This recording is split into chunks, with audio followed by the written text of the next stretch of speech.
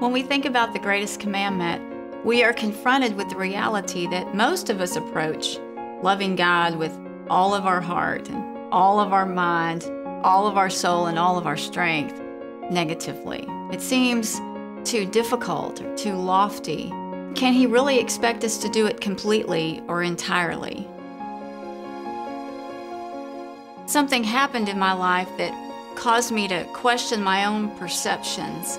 And I began to realize that loving God with all of my heart and mind and all the strength I can muster is not really a demand from a dogmatic, uncaring deity, but a call for an appropriate response to a God who is love, who gave everything He had for you and for me before we even knew we needed it.